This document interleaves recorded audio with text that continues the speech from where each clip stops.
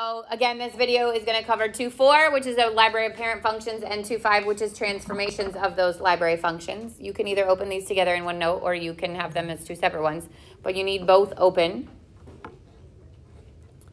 So start with parent functions. Parent functions are the graphs of these types of equations, specifically functions, okay?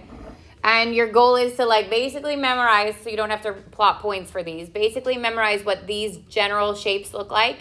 And then when we get into 2.5, you're going to see we're going to start to move these all around. We're going to move them right, left, up, down, flip them upside down, stretch them, shrink them, okay? So it's important to know when you see the equation what the graph looks like.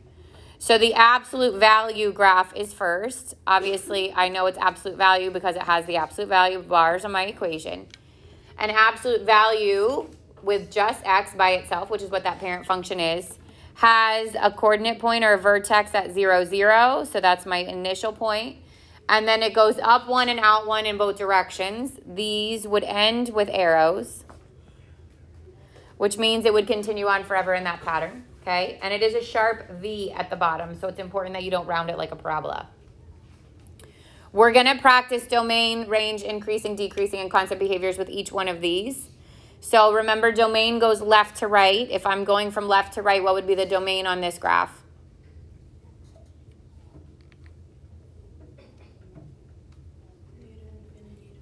Good. Those arrows point left to right, which means negative infinity to positive infinity, which would be true for any absolute value because there's no restriction there. How about the range? We're going bottom to top. What's the lowest y on this graph? 0, and it's a dot, so it's going to get a bracket. And then those arrows point up, so it's going to go to positive infinity. If I move from left to right to look at the increasing, decreasing behavior, we start by falling as we move from left to right, which means decreasing from negative infinity up to the x where it stops and changes direction, which would be 0. Increasing and decreasing always gets the parentheses. And then it changes direction and comes back up again, which means increasing from 0, and it would continue to increase until positive infinity. And there is no constant. So you can either, I think on web assigned D and E, okay? This homework is a PDF, so you can practice the graphing. So if you could put none for the constant there, there's no constant. Questions on that one? Yep. Why is there a bracket on the range? Because this is a point that's on my graph, right? Like that dot is a solid dot. If it was an open dot, which you won't get open dots on any of these parent functions, but if it was an open dot, that's when it would get the parentheses.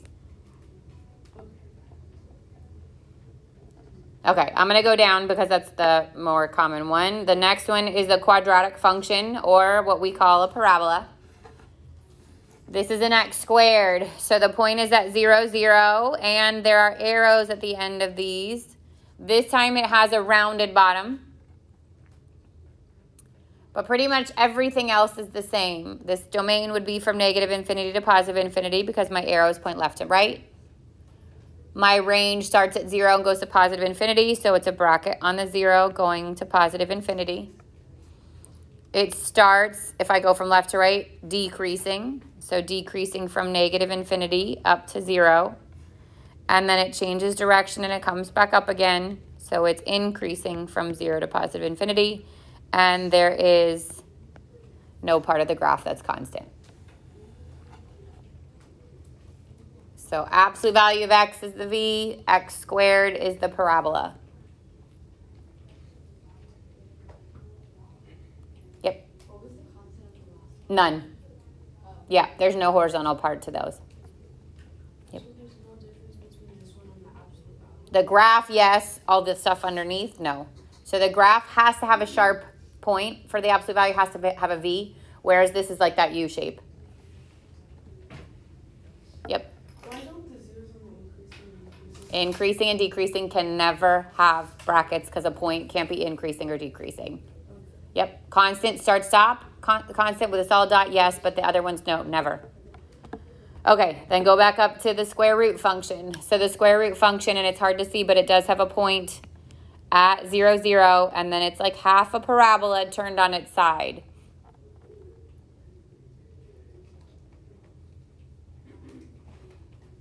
This is the first time we have a restriction on domain because there's a square root there, right? So the square root, whatever's underneath it, has to be greater than or equal to 0, which means my domain is going to be from 0 to positive infinity. Okay. And then the range lowest y is again at 0, and that arrow would point right and up, so it goes to positive infinity. Left to right movement is only increasing, so it's increasing from 0 to positive infinity. There is no decreasing, there is no constant.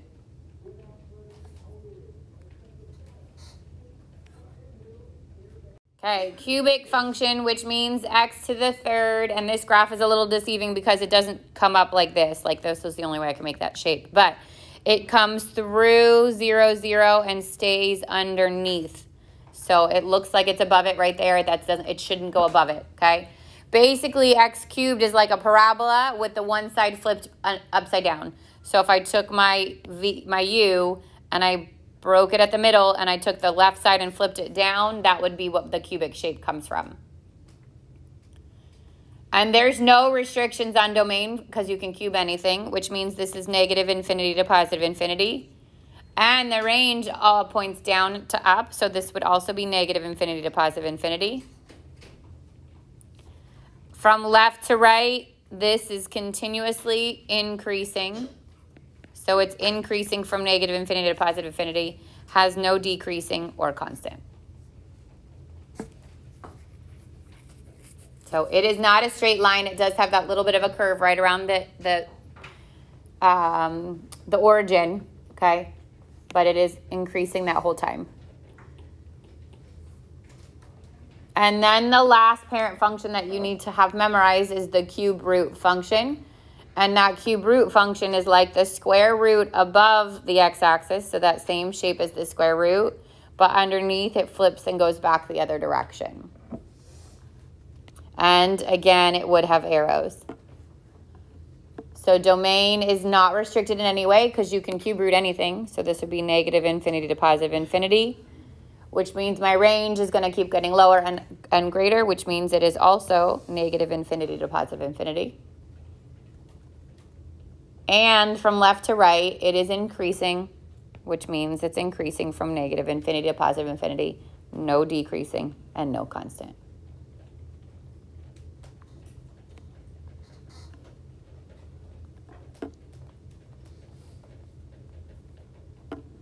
So again, in the next section, we are going to take and start to move these things in all directions. We're going to move them up, down, right, left, make them reflected over the x-axis, and stretch or shrink them or vertically compress or stretch them. And so with those, you might change your domain and range. This is just the parent function domain and range. But it would be important to know how to graph the parent function before you start to move it around, and then also how to read the domain range, increasing, decreasing, and constant. Questions so far? All right, these are piecewise functions. So we're going to go back to the parent functions in a minute, but these are the piecewise functions. So we talked about how to evaluate these, right? Like if I told you f of 0, you'd have to figure out which of those equations to plug it into and plug it in. But for these, we're actually graphing them. So there are two ways to do it. I'm going to teach you both ways and you get to choose, okay? The first way is to graph each one separately in its entirety. So if I do that, I would say this first one is y equals 2x plus 3. And I would go to the graph and graph that. It's a line. So I'd start at positive 3. And my slope is up 2 over 1. Or down 2 and left 1. And then I draw a line.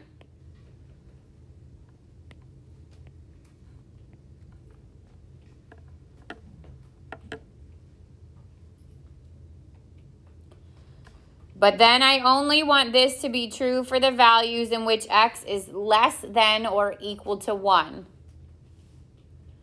So I go to my graph, I locate where x is equal to 1, which would be this coordinate point here. If it was less than, I would make it an open dot, but it's less than or equal to, so I'm going to keep it solid. But then I'd erase everything that's not in that range. So less than or equal to 0 would be this whole side of my graph. I mean, sorry, less than or equal to 1 would be that whole side of my graph. And I would erase the rest of it.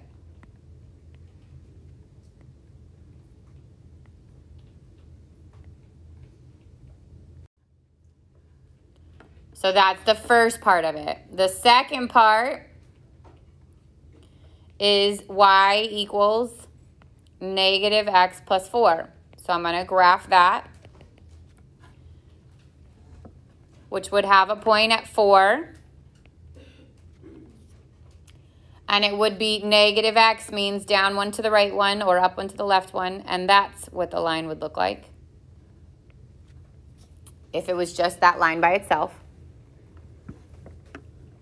But because it is, sorry, let me make this a little darker. Because it says this is only true for the values in which x is greater than 0, I'm going to locate where it's 0 and put an open dot on it and then keep what's to the right and get rid of what's to the left.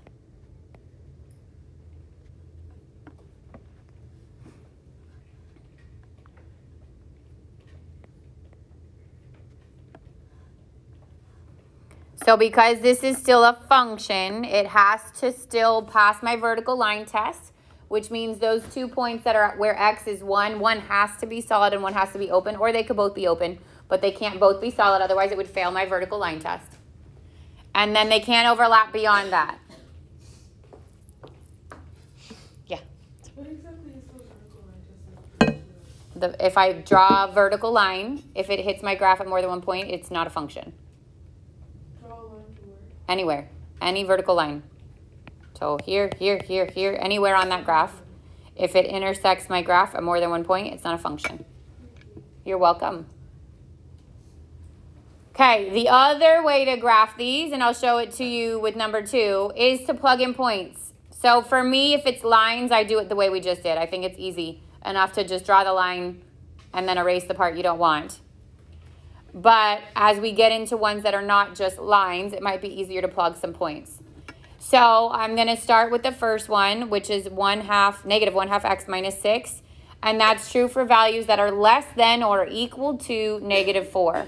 So I'm going to start with negative 4. That's going to be the first point I'm going to plug in. And then I'm going to plug in points that are less than that, which means like negative 5. So if I plug in first negative 4, I get negative, let me do it in the same color, negative 1/2 times negative 4 minus 6. And this is a positive 2 minus 6, which is negative 4. So the first coordinate point I want is negative 4, negative 4.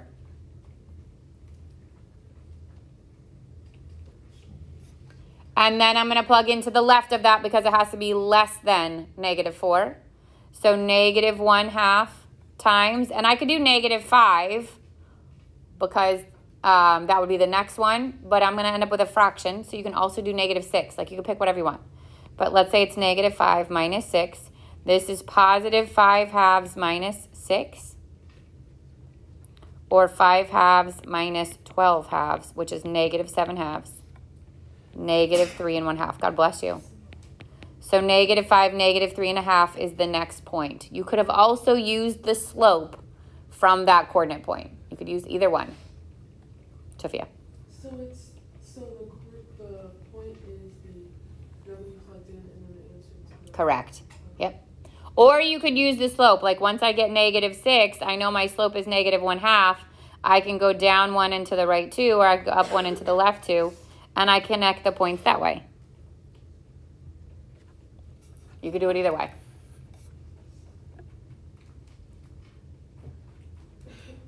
And then the next part of my graph is true for negative 4 with an open dot and to the right of negative 4 because greater than. So I'm still going to plug in negative 4. Negative 4 plus 5 would be 1. So negative 4, 1. But it's going to have the open dot. Negative 4, positive 1, open dot. And then I can use the slope from there, or I could plug in the next point like negative 3 plus 5, which would be 2. Negative 3, 2 is the next point. and my arrow is going to go in that direction. So again, for me, the lines, I just draw them and erase what's not there, what shouldn't be there, okay?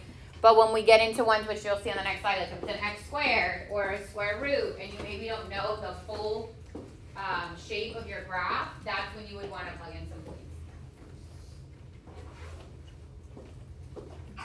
God bless you. Questions so far?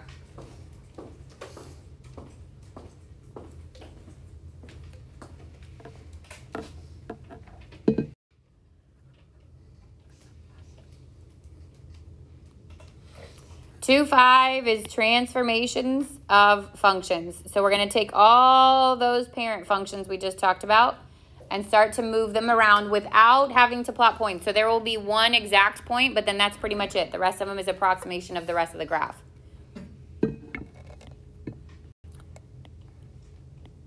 So we are going to use shifts up, down, shifts left, right, okay, to move around the graphs. And then we're going to use stretching and shrinking to make them more narrow or more wide. And then reflection would be like a flip upside down, okay? This is obviously not as accurate as plotting points. If we wanted a very accurate graph, we would plot points.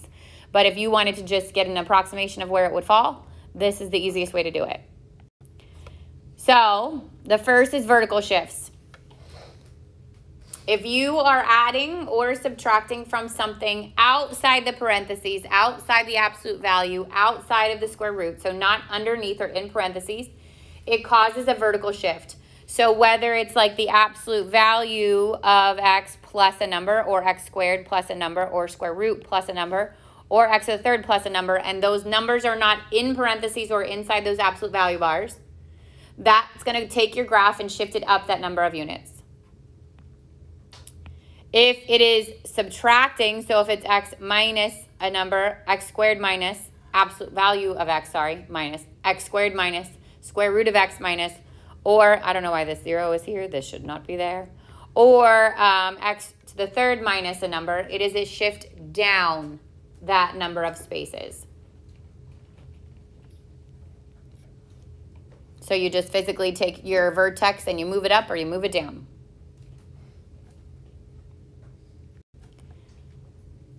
So the first thing you have to identify is what's the parent function and then what's the shape of that parent function. So if I'm looking at 1 and I have f of x equals x squared minus 2, what's the parent function shape? What is x squared? The u, or a parabola, right? That's what that tells me. So that's where I would start. That's a parabola. And then the minus 2 after it says what? Down 2. So where my normal parabola would be at 0, 0, and then I'd go up and out 1, and I'd draw it like that. That's where my parent function would be.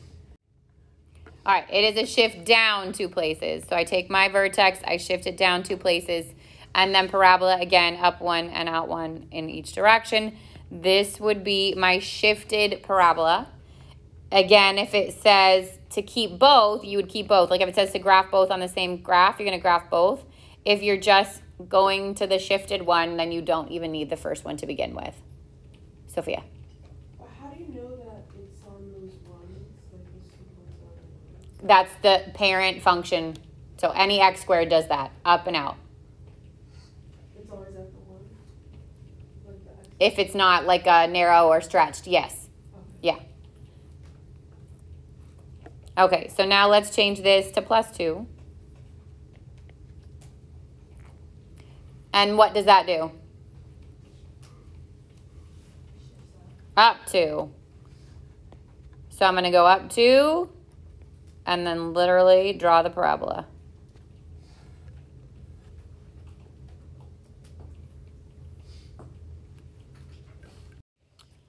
All right, if it's inside the absolute value bars, inside parentheses, underneath the square root, so it's grouped with the number, then it causes a horizontal shift, and it goes in the opposite direction your brain thinks. So your brain probably says plus means I'm going to shift my axis to the right, and minus means I'm going to shift it to the left.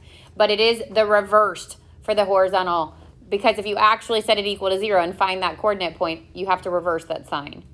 So anytime it's inside, it's going to be a shift left if you're adding. And anytime it's inside and you're subtracting, it's going to be a shift to the right. So opposite direction.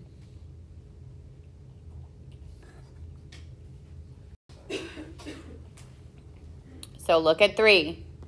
First of all, it's an x squared, so I know my parent function is a parabola. And then the plus 2 inside the parentheses caused the shift to go where? Left 2. So I go left 2, I plot my point, I go up and out the ones, and I make the U. How do you know that it's at the 5? Say again? How do you know that that point is At the 5. Oh, no, that's the arrow. We don't know that. We'd have to plug in a point. Oh. Yeah.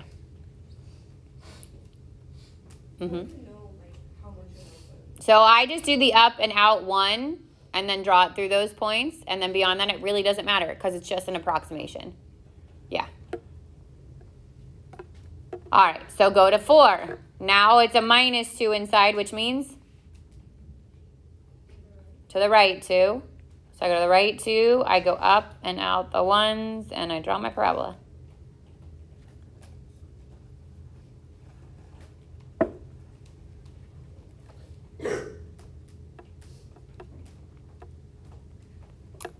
Then I go to 5, and it says x cubed minus 1. So this shape is my cubic shape, which does that, like the left side of my parabola flipped down.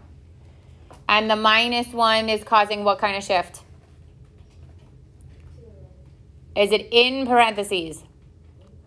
No, so it does what? Yep, this would be down 1. So I literally take my graph, I shift it down 1, and I draw the cubic function. And again, it's not going to be perfect. These are approximations. If you wanted perfect, you would plug in some more points.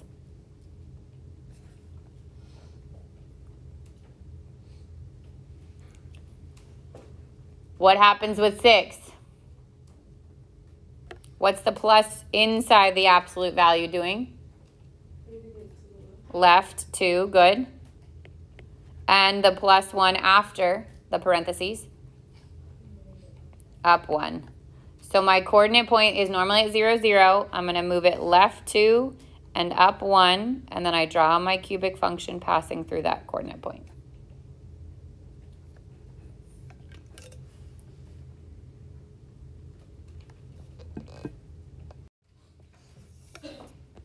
All right, what's happening with 7? First, parent function, cubic, right? So it goes up to the right, down to the left. The minus 3 inside is causing what? Right, 3. The plus 2 outside the parentheses is up 2. So I'm going to go to the right 3. I'm going to go up 2. I'm going to plot my point, and I'm going to draw my cubic function passing through that point.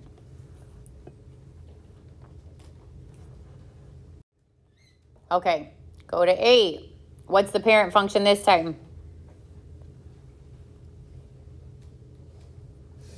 Square root, which is that little like parabola, half a parabola turned on its side, that little arc.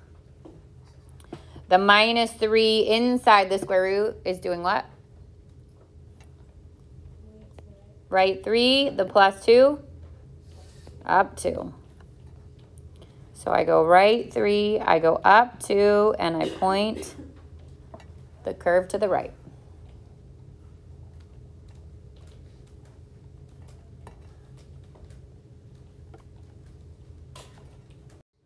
All right, a reflection is caused by a negative in front or inside.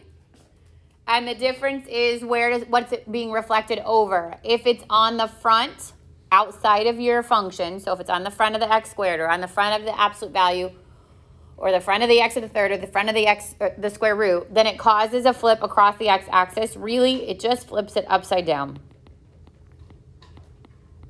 So if it's a parabola, this would be my normal parent function would point up. The reflection points it down. The absolute value would be a v pointed up. The reflection flips it upside down.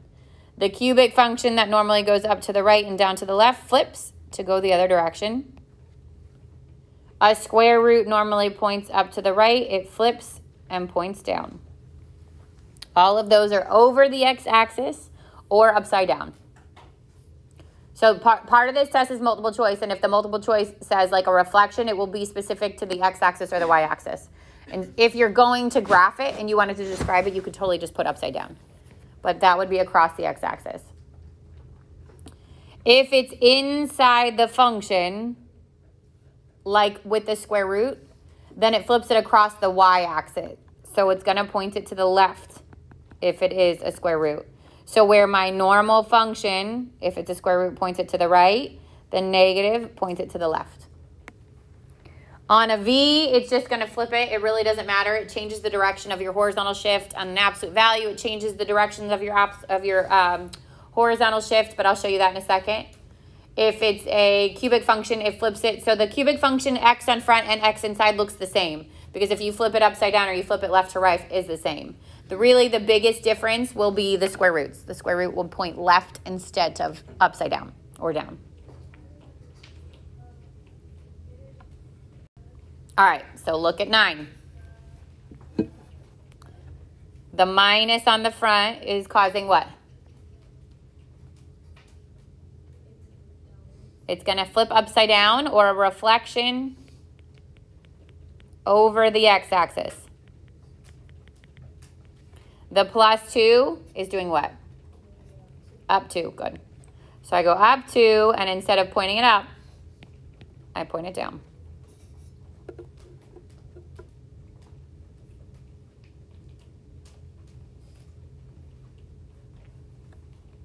For the square root, the negative is inside, so instead of it flipping upside down, it points it left.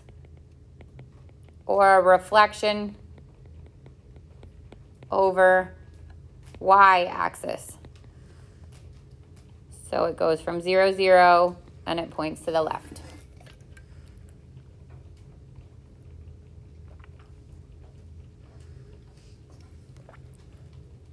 Get to these. The last reflection, the last transformation is if there's a number on the front. So if the number on the front, so if it said, it would say like ax squared, okay? If the number on the front is in between 0 and 1, so we disregard a negative. The negative causes a reflection, that's different. If a is in between 0 or 1, which means it's a fraction, not improper fraction, but an actual fraction, okay? Then it's called a vertical compression or a shrink, as though the ceiling and the floor are caving in on it. If a is greater than 1, so now we're talking 2, 3, 4, 5, all the way, whatever number it wants it to be, it causes a vertical stretch. Or as though the ceiling and the floor were like you tied strings to the end of your graph and you pulled them up, okay? For a lot of this, it makes it more narrow or tall. Could be descriptive terms.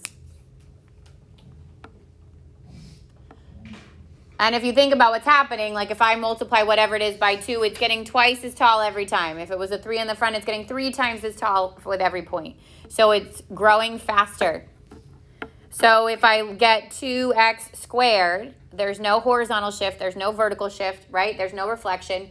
It's literally just taking my points and it's making it more narrow. So if you think about it, if I plugged in 1 now, I'd get 2 times 1. So it goes up to 2. And if I plugged in -1, it'd go up to 2 on that side as well.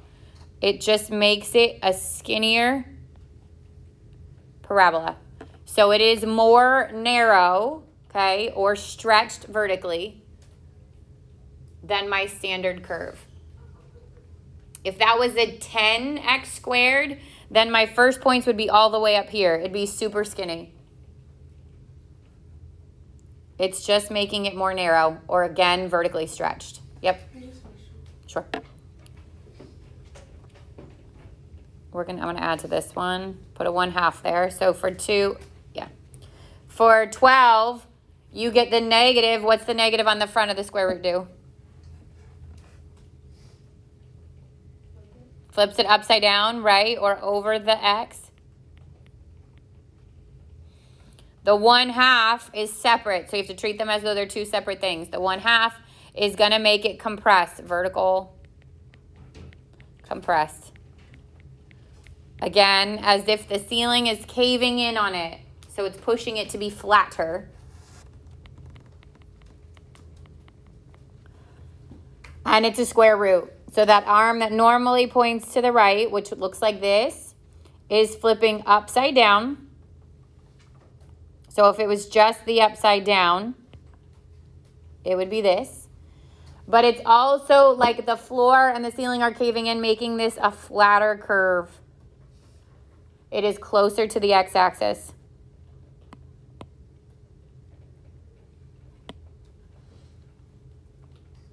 That's a bad drawing because it looks like it's not decreasing, and it definitely has to be decreasing.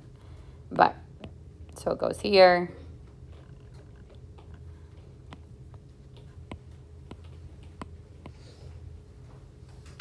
And it would be like half as tall. So each of those coordinate points you would then cut in half. If I square rooted 1, I'd get 1, but cut it in half, it's 1/2. If I square rooted 4, I get 2, but cut it in half, you get 1. So that's where that half comes from. It would cut it in half. So same thing is true for the x squared. The 1/2 is going to be a vertical compression. It actually makes a parabola wider because it looks like it's being squished. There's no other transformation, so the 0 would be 0. And then instead of it being 1 and 1, it's at 1/2 and 1/2. So it's a wider parabola.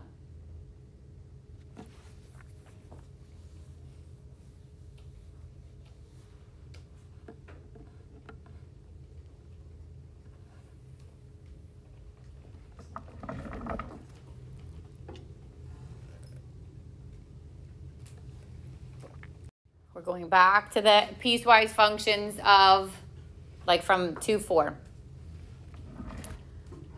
So if I look at 3, my two graphs are now the first one, which would be a line. Y would equal, I'm going to switch the order so it makes sense, x plus 2. That's going to be a line. So if I graph that, I'd go up to 2. My slope would be up 1 and over 1. I'd draw my line. Oops.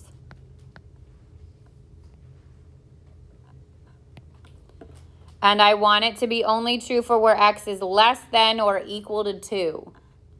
So I'd go to where x is 2, which is right there. And I go less than, which means point it left. That part would get kept, and the right side would be erased. So only where it's less than or equal to 2.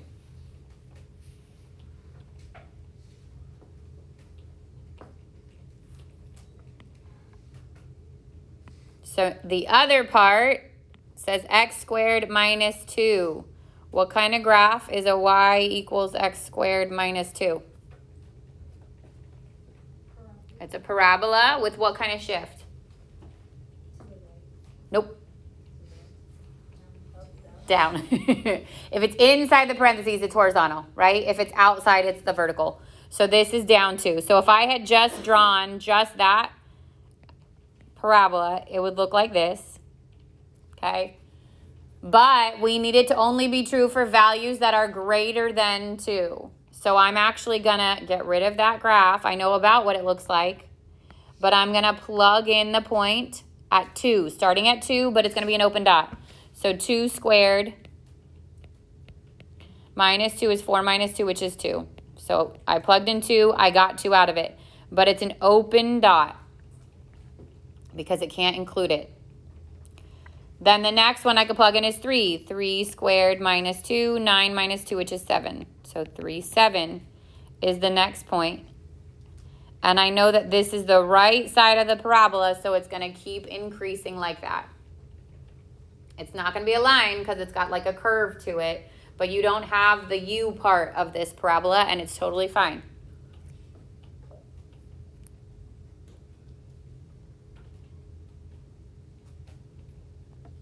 Questions on that one?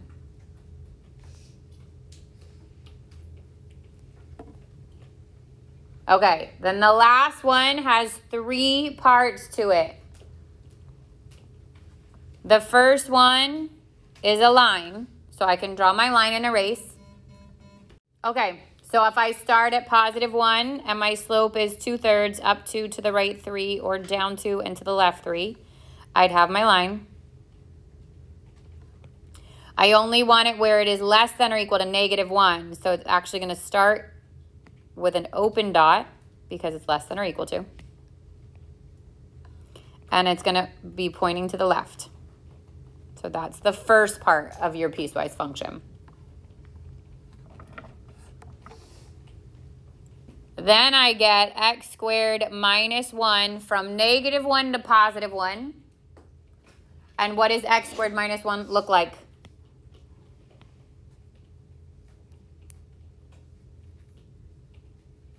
What kind of graph is it?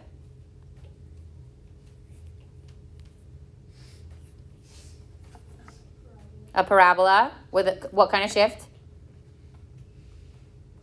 Down 1. Good.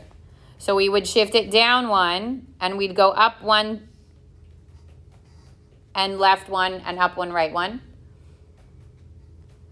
Only this time, this says, oh, this should have been, the green should have been solid. This should have been solid. So this one is solid. The purple is what it can't equal, right? Because it says -1 is less than, not less than or equal to. So this tells me open dot here, solid dot here, which means it's just that little u part of the graph.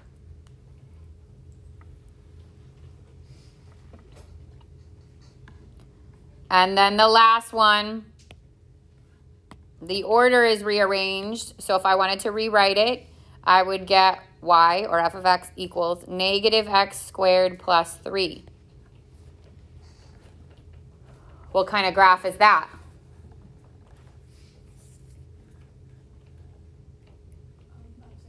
Good. Upside down parabola with what kind of a shift? Up 3. Good. So I'd go up 3, and normally I would plug it. I would just point it down. Here, point it down. It would be like that. But this is only true for where it is greater than 0 or greater than 1. So instead of it being there, it's going to have an open dot at 1. And my graph is only going to point down on the right-hand side.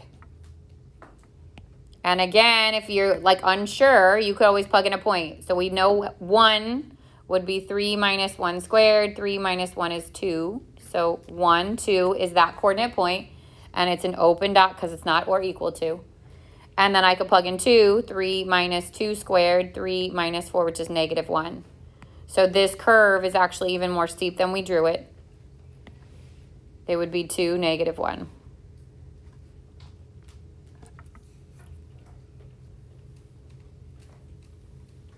So there are going to be parts on the assignment that are just transformations. You're shifting right, left, up, down, all that stuff. And then there's going to be parts that are your piecewise. So again, this homework is a PDF so that you're drawing every single one. Obviously, if it was on WebAssign, you wouldn't be hand drawing it, and you're going to hand draw on your test. So it's important that you do it by hand, okay? But you got to just make sure that you're showing your shifts. Yeah, Ada.